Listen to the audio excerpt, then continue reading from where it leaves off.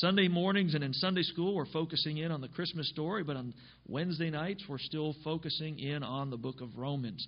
And this week, we're going to finish Romans chapter 12, and we're going to find a common theme throughout much of the end of this chapter. And in fact, we mentioned, we looked at this theme a little bit last week as well. Let's begin just for a little bit of review. Look at Romans 12, 1 and 2. It says, I beseech you, therefore, brethren, by the mercies of God, that you present your bodies a living sacrifice, wholly acceptable unto God, which is your reasonable service. And be not conformed to this world, but be ye transformed by the renewing of your mind, that ye may prove what is that good and acceptable and perfect will of God. God doesn't want us conformed to the world. He wants us transformed. He wants us transformed by the renewing of our minds. How do we renew our minds? We get into the Word of God. We're surrounded all week long by the influences of the world, and we need to be baptized in the Word of God. We need to be immersed in the Word of God through church, through personal devotions, through witnessing. We need to be surrounded by the Word of God so that our minds will be transformed. Then, down in verse 3, he says, I say through the grace given unto me, to every man that is among you, not to think of himself more highly than he ought to think, but to think soberly, according as God hath dealt to every man the measure of faith. And then he describes how that in the church body there are many members, and those many members are different from one another. And what he emphasizes in this passage is that we should learn to value the differences of other church members, the strengths of other church members. Every one of us believe that the job we're doing for Christ is important, or we should. And we're right. Our job for Christ, whatever job we have, whatever jobs we have, is extremely important. But just as important as our jobs are, each other believer in the body of Christ, their job is just as important. In fact, the Scripture makes it clear. Sometimes those parts of the body that we don't pay attention to much, they become very obvious that we need them when we're missing them. Just imagine if you woke up one morning and one hand or one arm was gone. I mean, imagine how your day would go. Try living one day just without your thumb. I mean, just tape your thumb down to your hand and see how everything goes that day. The smallest members, the seemingly insignificant members, are so important in the work of the body of Christ. The bottom line is there are no insignificant members. There are no insignificant tasks for Jesus Christ. Every task is of great importance. Every task is to further the kingdom for Jesus Christ. That's why the Lord says, if you give a cup of cold water, only in the name of a disciple, you won't lose your reward. Now that tells me that Jesus sees every task in His kingdom as being an important task to help further the gospel. And so we looked at the different gifts and how that all of those gifts are so important, but that we also must operate in love. If we don't operate in Christ's love, then those gifts are null and void. So we should exercise our gifts. We should work on the gifts that we're not as good at naturally, and we should operate all of those gifts in love. Then last week we began in verse 9. Let love be without dissimulation. Be sincere with your love. Don't be a phony. Don't be a fake. Be sincere. Be real.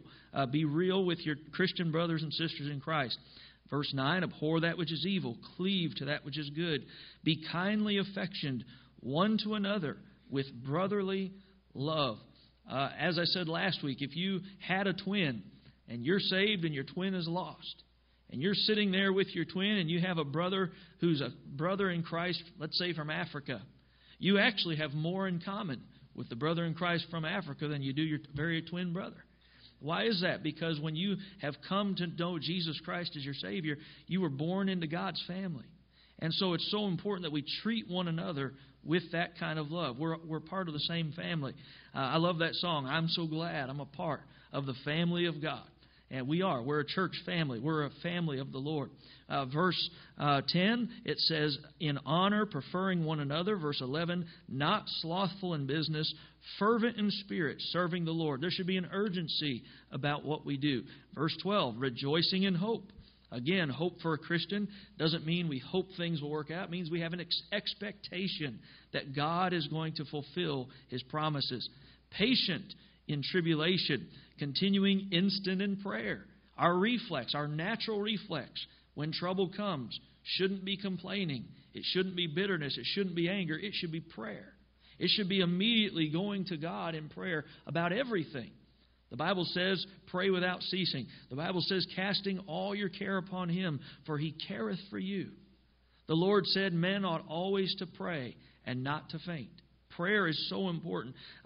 Prayer is that connection between us and heaven, but it helps us through difficult times to meet with the Lord. One old-time preacher used to say, if you feel like quitting on God, go to God and tell Him you're going to quit, and you'll never quit. And that's absolutely right. It's absolutely right. God will lift your burdens. God will help you. Verse 13, distributing to the necessity of saints, given to hospitality. If we see a need and we're able to meet it, we ought to meet the need. Verse 14, bless them. And this is where we spent a lot of time last week and where much of the rest of our time this week will be as well. Bless them which persecute you. Bless and curse not. Verse 15, rejoice with them that do rejoice, and weep with them that weep. Around Christmas time, there's, again, a great dichotomy. We have families weeping this time of year. A lot of families weeping. We have families who this is their first Christmas without a specific loved one. There's families that have loved ones on deathbeds right now. And yet, at the same time, we have the festivities and the rejoicing of the season. As a Christian, we must be willing to do both. We must be willing to rejoice with those who rejoice, to weep with those who weep, to bear one another's burdens, and so fulfill the law of Christ. Verse 16, the Bible says, be of the same mind one toward another, mind not high things, but condescend to men of low estate. Be not wise in your own conceits. Let's pray and we'll start here. Lord, I pray that you'll fill me with your Spirit. Thank you, Lord, for each and every person here tonight. Lord, open our hearts to receive your word. Help us, Lord, to learn some things, but to obey. Above all, to obey the things you show us tonight. Lord, encourage, strengthen, whatever we need. Please give it to us tonight. In Jesus' name, amen. Notice it says, mind not high things, but condescend to men of low estate. Be not wise in your own conceits.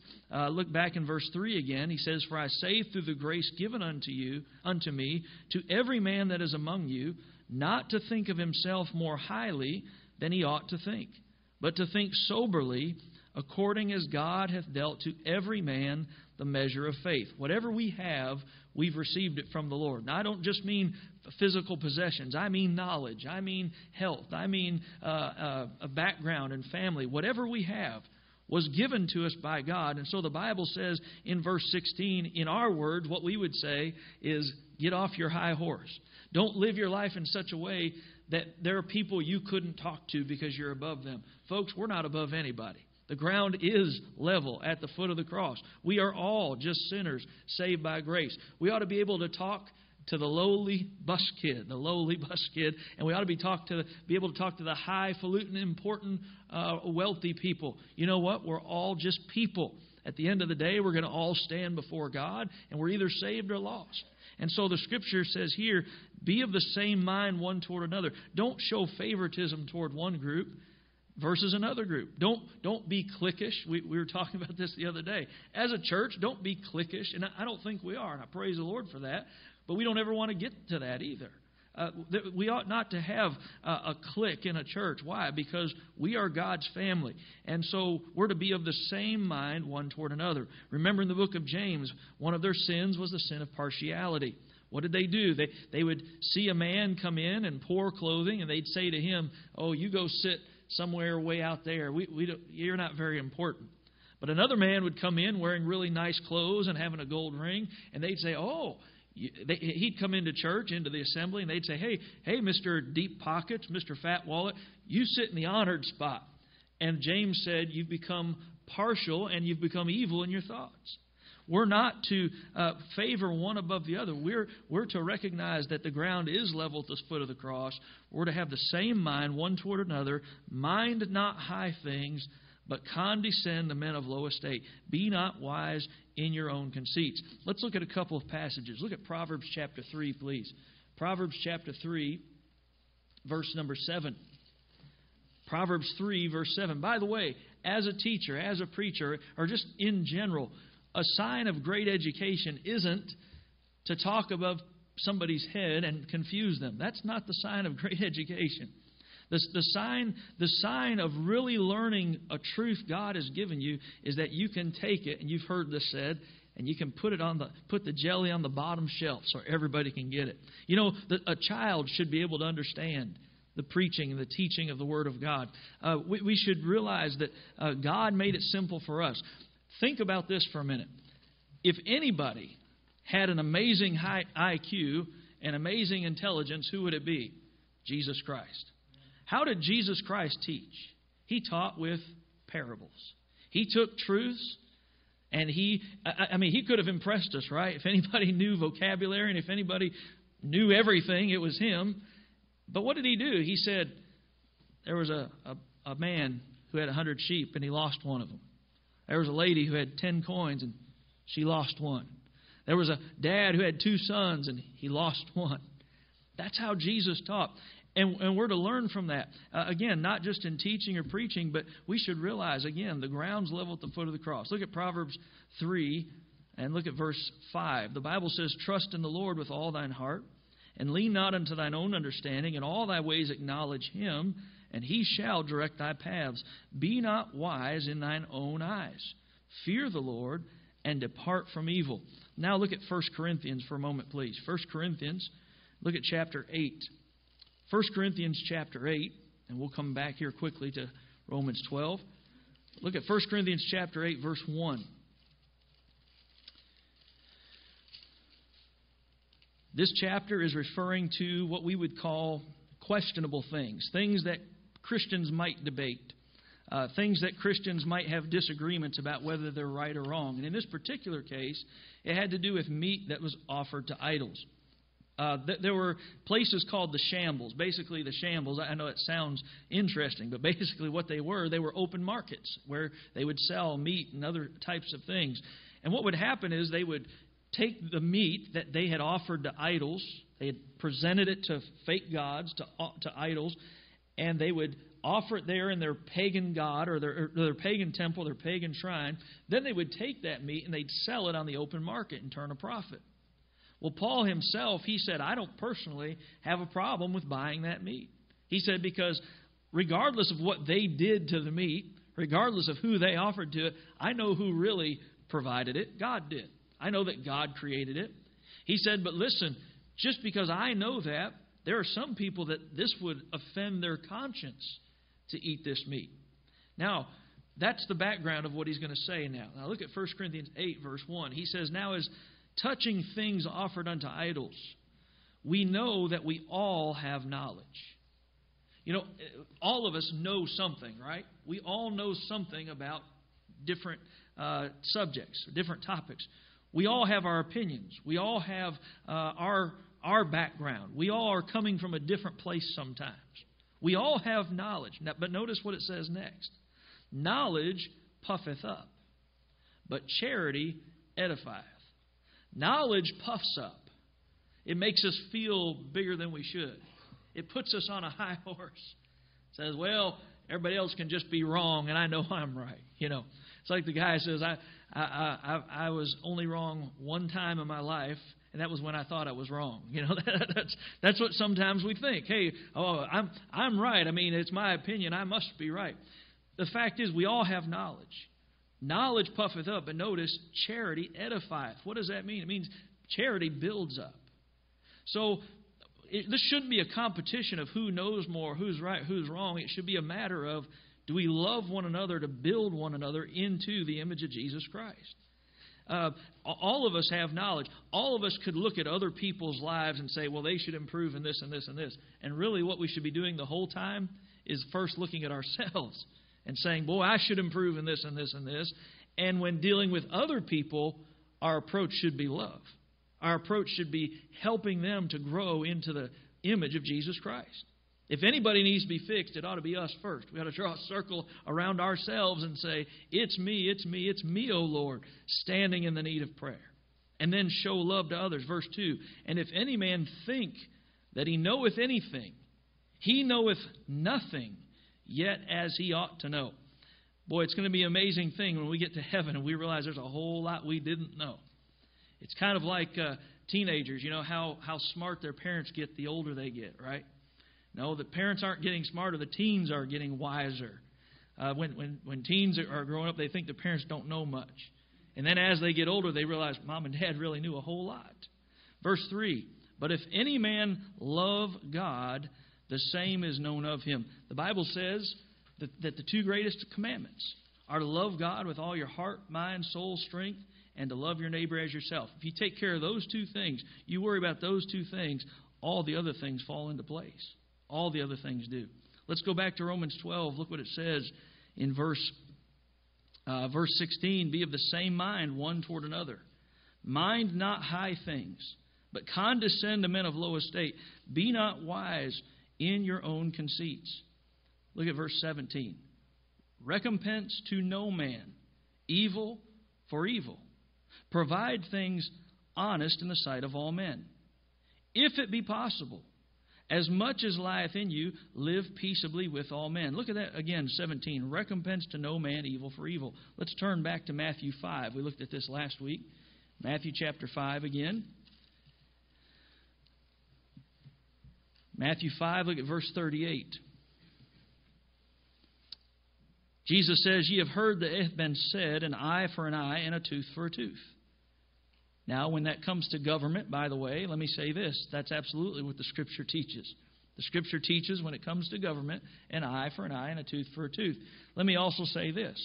The Scripture does not say, my family's eye for an eye and my family's tooth for a tooth. What I'm saying is this. God is not teaching to be a pacifist. God is not teaching that you don't protect and defend your family. No, as a matter of fact, you have a responsibility to protect and defend your family.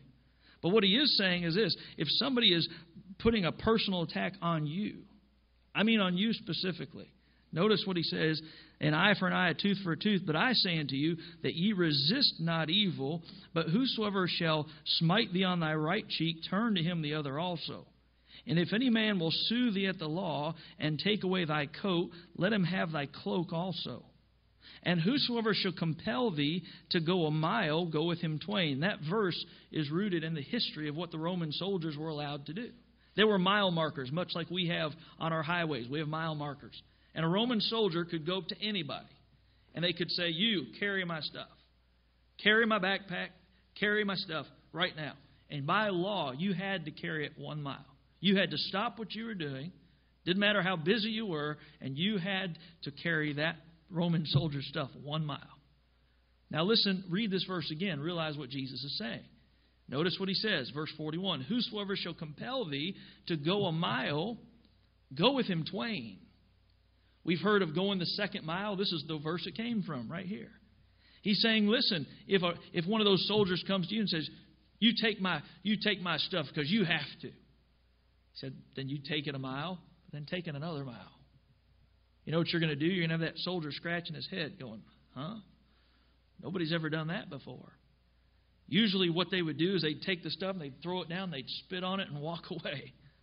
But Jesus said, no, whosoever shall compel thee to go a mile, go with him twain. It's what my dad used to say in his language. He'd say, Tim, it's better for you to be getting run over. This is how he would say it.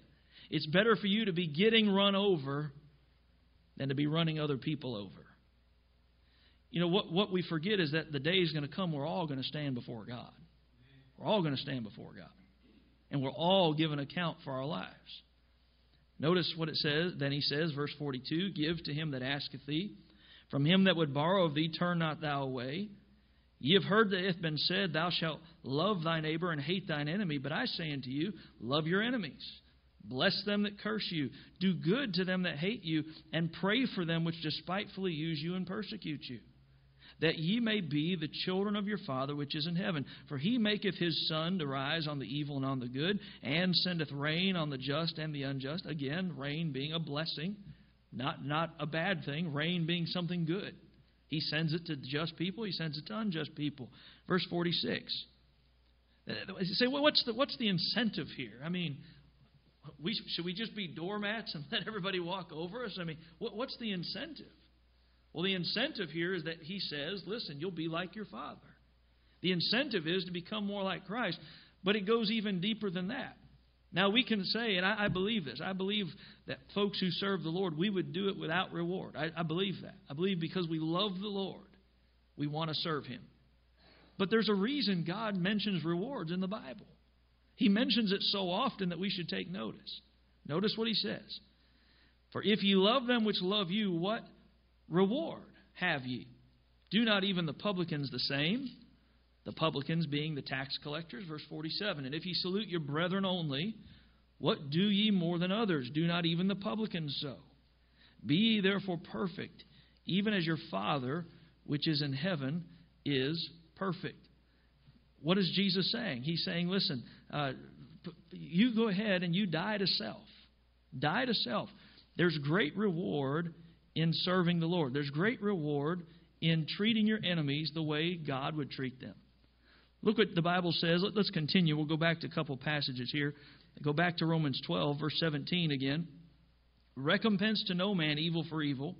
Provide things honest in the sight of all men. Notice verse 18. Again, sometimes it's not possible. God's not saying be a pacifist. You should protect your country and you should protect your family. And a government has a responsibility to protect its citizens. That's biblical. But now look at verse 18. If it be possible, that means sometimes it's not. But if it be possible, as much as lieth in you, live peaceably with all men. What is God saying? He's saying you ought to do your absolute best to live peaceably with everybody. That's what He's saying. You ought to do your absolute best to get along with everybody. Now, does that mean you're going to get along with everybody? No. Because sometimes it's not possible. Some people just want to cause trouble. And in that case, you can't live peaceably with them. But as much as lieth in you, that means instead of as much as lieth in me, look for a fight. No, He says as much as lieth in you, live peaceably with all men. Verse 19, here's His promise. Dearly beloved, avenge not yourselves, but rather give place unto wrath. What that means is this. Don't take matters into your own hands. You commit this matter to God's hands. Can I remind us of something? God does a whole lot better job with our enemies than we do. A whole lot better job. Think of David just for a minute. Think of David. David was loyal to Saul. David was his most loyal subject. He was a son-in-law, his family, but he was a loyal soldier. He was a loyal general. And how did Saul repay him? Saul repaid him by trying to kill him over and over and over and over again. Now, David had a couple of opportunities, didn't he? Remember in the cave when Saul was covering his feet, the Bible says? And what did David do? He snuck up behind him. He cut off the bottom of his robe. And as Saul was leaving the cave, he showed him the robe. He said, listen, I could have killed you. Remember the time Saul was asleep and his mighty men were all around him? And God caused a deep sleep to fall on them. And David went down and they took his bolster and his cruse of water. They took the spear. And he got a long ways away and he lifted them up and showed Saul. He could have taken matters into his own hands. But here's what David realized. David realized that David, was in God's hand. And when you're in God's hand, God can fight your battles for you. God can take care of some of those things. Notice what He says. Rather give place unto wrath. Turn this thing over to God. If there's somebody who's doing you wrong, turn them over to God. Turn them over to God. He'll do a much better job than you will. Avenge not yourselves, but rather give place unto wrath. For it is written, vengeance is mine, I will repay, saith the Lord. Look out when God repays. That's in Deuteronomy 32:25. Verse 20. Therefore, if thine enemy hunger, feed him. If he thirst, give him drink. For in so doing, thou shalt heap coals of fire on his head. I've heard a lot of theories about what that means. I really have. I've heard a lot of stories. People have taken that and twisted it to say all kinds of things. Last I knew, it wasn't good to take coals of fire and put them on anybody's head. That's the last thing I knew. Last I knew, I've never seen people take hot coals and rest them on their head. Folks, what happens when somebody is trying to do you wrong? They're trying to make you mad. They're trying to upset you. They're trying to get you to lose your Christian testimony. what happens when you respond in a Christ-like manner? What does that do to that person? You know what it does many times? It makes them angry. Why? Because they want to be upset. They want to stay mad at you. Let me say it like this. I remember when we played basketball, my pastor, he was our youth pastor and became our pastor, and he would tell us this. He'd say, guys, listen, if you're playing ball and a guy throws an elbow and hits you in the face, or he shoves you down, or he fouls you hard, he said, here's what I want you to do every time. He said, they knock you to the ground, you get up, you turn and you smile at them, and run up the court. Can I tell you what happened every time you smiled at the guy who just knocked you down? Oh! You know why? Because they're looking for a response. They're looking for a reaction. They want you to take the same path they took. The Lord says, if thine enemy hunger, feed him.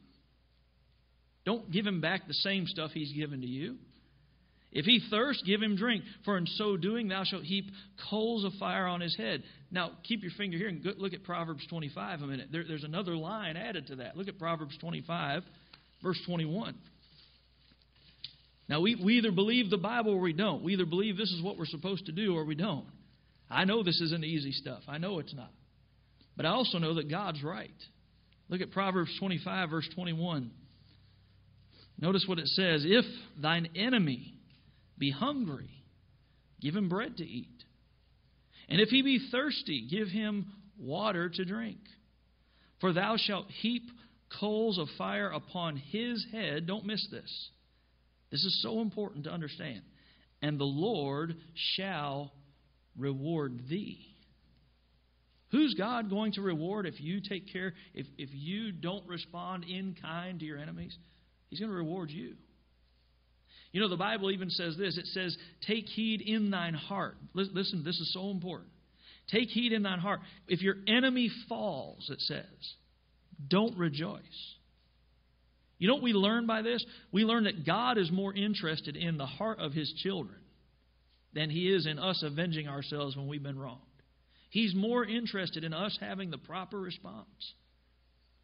If thine enemy hunger, feed him. If he thirst, give him drink, for in so doing thou shalt heap coals of fire on his head. Look at verse 21. Be not overcome of evil, but overcome evil with good. You know what he's talking about? He's talking about bitterness. You know, if you're bitter, you've been overcome with evil. If you're discouraged, despondent, you've quit something you shouldn't be quitting you because of somebody doing something wrong to you, you've been overcome with evil. If you can't go to bed at night without that person coming to mind and you just being furious and angry, you've been overcome of evil. If there's anybody that distracts you from your walk with Christ simply because of things they've done to you, you've been overcome of evil. Bitterness is like rioting in your own neighborhood. Bitterness keeps you in bondage. And when you learn to forgive, when you learn to just say, you know what, God, I'm in your hands. Lord, I'm so mad at this person. But God, you know what? I'm in your hands. So God, I give it to you again. Remember what that word forgive means. It means to send away. Just like you go out to that lake and you pick up that stick, you throw it out in the lake. Eventually what happens? It works its way back. So I can't forget. No, you probably can't forget. We don't have that capacity. But you know what we can do? We can forgive. How many times? Every time it comes back. Every time it comes back, pick that stick up, throw it out again, say, God, I forgive again. By the way, haven't we all needed forgiveness? Yes, we have. Be not overcome of evil. What does he say? But overcome evil with good. I'll be done with this. The Bible says, he that hath no rule over his own spirit is like a city that's broken down and without walls. Think of that picture for a minute. We have defense systems now. We have satellites and jets and all kinds of missiles and things. But think back, way back when, what was their major defense? Walls around the city. And if they didn't have walls around the city, they were at the mercy of their enemies. Their enemies got to decide what kind of day they had. The Bible says, he that hath no rule over his own spirit, it's like a city that's broken down without walls. What that means is, if I don't control my attitude, I don't control the way I think about things, I'm at the mercy of my enemies. Had a boy this week on the bus. He got upset. And I saw him crying on the bus. And I called him up. I said, "What's wrong?" He said, "There's a kid bullying me at school." And I said, "Oh, what's going on at school?" And the boy, he's got a haircut. All his hair's gone. Buzzed off. He said, "Kid at school's bugging me, calling me baldy and all this and that, you know." I said, "Well, you know what?" I said, "It's a funny thing." I said, "Yeah, he shouldn't be doing that. I get that." I said, "But, you know, it's an amazing thing. I'll bet if the next time he says that, if you just don't care, you just act like you don't care, because you might still a little bit, but the next 2 or 3 times it doesn't bother you, I'll bet he'll stop." Rule your own spirit. Don't let somebody who's wronged you rule your spirit. Don't let somebody who's wronged you determine what kind of life you're going to have. No, be not overcome of evil. Overcome evil with good. Let's bow our heads together for a moment. Hi, everybody. This is Tim DeVries, pastor of Vision Valley Baptist Church in Mount Washington, Kentucky, and I want to thank you for watching our YouTube channel today. Our desire is that the world know Jesus Christ as Savior, and that in this generation, His people will be faithful, courageous, bold witnesses for Him. I want to say to you, if you do not know the Lord Jesus Christ as your personal Savior, God loves you and wants you to know for sure that you have a home in heaven. In order to know for sure you're saved and that you're going to heaven, the Bible tells us we need to know, first of all, that we're all sinners. The Bible says in Romans 3:23, "For all have sinned and come short of the glory of God." Because of our sin, we don't measure up to God's glory. God is perfect, and we are not. And sin keeps us out of heaven. Secondly, the Bible says, "For the wages of sin is death." The Scripture says, "The soul that sinneth, it shall die." Revelation 20:14 and 15 says, "And death and hell were cast into the lake of fire. This is the second death." You're going to spend eternity somewhere. And because of our sin, we don't deserve heaven. Unfortunately, we deserve a devil's hell. But the good news is this, that God loves us. And because He loves us, He made one way of salvation. It's not through a church. It's not through a religion. It's not through doing the best works you can do. The only way He made to get to heaven is through His Son, Jesus Christ. Jesus said this, "I am the way, the truth, and the life. No man cometh unto the Father but by me." And in Acts 4:12, the Scripture says, "Neither is there salvation in any other, for there is none other name under heaven given among men whereby we must be saved." Jesus came to this earth. He was born. He lived a perfect, sinless life. The Bible says in Romans 5:8, "But God commendeth His love toward us, in that while we were yet sinners, Christ died for us." Jesus took our place on the old rugged cross. He was crucified, buried, and rose again to pay for our sins. The Bible says the wages of sin is death, but the gift of God is eternal life through Jesus Christ our Lord. Jesus today offers you a free gift. That gift is eternal life, heaven instead of hell. And if today you're willing to trust the Lord Jesus Christ as your personal Savior, if you're willing to call on Him today to save you, the Bible says that if thou shalt confess with thy mouth the Lord Jesus, and shalt believe in thine heart that God hath raised Him from the dead, thou shalt be saved. Romans 10:13 says, "For whosoever shall call upon the name of the Lord shall be saved." Would you call on the Lord Jesus Christ right now to be your Savior? If you will, He promised He would save you. Feel free to contact us with any questions. We want to help you grow in your walk with Jesus Christ. God bless you.